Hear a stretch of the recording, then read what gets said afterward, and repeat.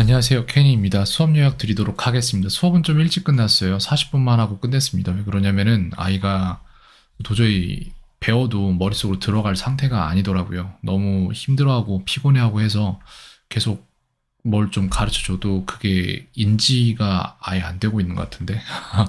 그래가지고 수업을 일단 내려놨어요. 피곤해서 쉬는 게 나을 것 같습니다. 네, 그렇게 했고요.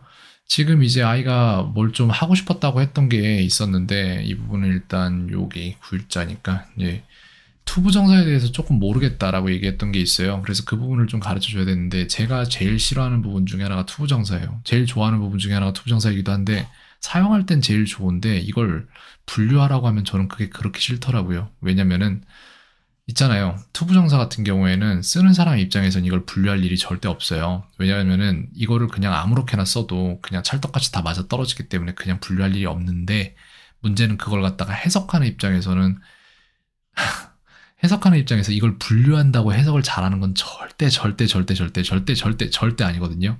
근데 그걸 평가 기준으로 교육부에서 삼았어요. 그렇게 해서 평가 기준으로 이게 부사적인지 명사적인지 형용사적인지 해석을 할 줄 알아야지 그래야지 영어를 하는 거지 에헴 하고 만들어 놓으니까 정말 쓸데없는 무용 지식이 시험에 나오는 거예요. 그게 부사적, 명사적, 형용사적 용법의 구분인데 그거에 대해서 가르쳐 줬더니 아이는 처음에는 이제 잘 못 알아듣더라고요. 왜 이걸 알아야지 쓰죠? 라고 해서 외국인들이 이걸 알고 쓸까 모르고 쓸까? 라고 물어봤더니 전자라고 얘기를 하더라고요. 알고 쓴다. 근데 아이도 마찬가지로 여기에서 이거 갖다 형용사적 용법이라고 했거든요. 그리고 나서 이게 왜 형용사적이냐라고 물었더니 아이가 하는 얘기는 뭐라고 했더라? 그냥 막 만들어서 자기도 왠지는 모르겠다고 이렇게 얘기했어요. 그렇다는 얘기는 이게 무슨 용법인지 모르는데 만드는 데 이상이 전혀 없었고 그게 작동한다는 얘기잖아요.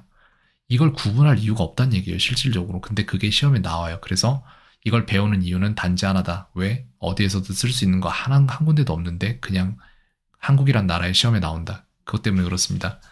그게 있고요. 그래도 가르쳐 줘야겠죠. 그래서 이런 식으로 해서 명사적과 형용사적은 구분하기가 제일 쉽고 그 다음에 구분하기 쉬운 게 명사인데 그거 제외하고 나머지는 다 부사라고 보면 된다라고 얘기를 했어요.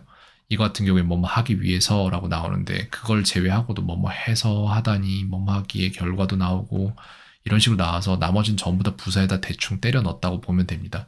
그런 거예요. 그냥 쓸데없는 거 하나 시험 봐서 애들 이제 줄 세우려고 한 거 그게 목적인 것 같아요. 제가 볼 때는 되게 싫어하는 쪽이기도 해요. 너무 빈도가 높아서 안 쓸 수는 없으니까 가장 좋아하는 편인데 근데 이런 식으로 공부시킨다 하면 저는 싫어한다 라고 말씀드리고 싶고요. 그 다음 부분은 이제 투부정사에서 또 나오는 게 중요한 게 과거 시제를 어떻게 녹여낼 것인가 이런 게 있어요. 말하는 시점과 그거에서 더 들어간 과거에 대해서 두 가지를 시제를 분류를 해야 되는 부분이 있어서 그런 부분이 있습니다. 그거 두 개 가르쳐 줬고요. 그 다음에 또 뭘 원하는지를 물어봤더니 이것도 말했었다. 참 스페이스 아웃 가르쳐 줬는데 멍 때리는 게 있어요. 아이가. 그리고 제가 이제 그런 거 있잖아요. 가르치기 위해서 판서를 하잖아요. 내지는 가르치기 위해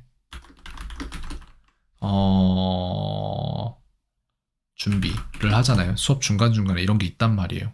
그런 거 할 때마다 아이가 고개를 푹 숙이고 어쩔 줄을 몰라요. 피곤해가지고. 그리고 또 잠을 깨려고 그러는 것 같은데 막 이상한 표정을 짓기도 하고 그러는데 그건 그냥 잠 깨고 뭐 집중하려고 하는 건가 라는 생각하고 있어요. 근데 얼마나 자주 그러냐라고 했더니 하루에 한 4번 정도 그러는 것 같다라고 하는데 8시 이후에 수업이 좀 힘들어 보여요. 항상 좀 그렇거든요. 약간. 그리고 나서 나중에 하고 싶은 거 뭐 있냐라고 물어봤더니 독해를 조금 해봤으면 좋겠다라고 얘기를 해서 독해를 좀 가르쳤습니다. 그랬더니 이 부분이 역시나 문제인데 요건데 이제 여기거든요.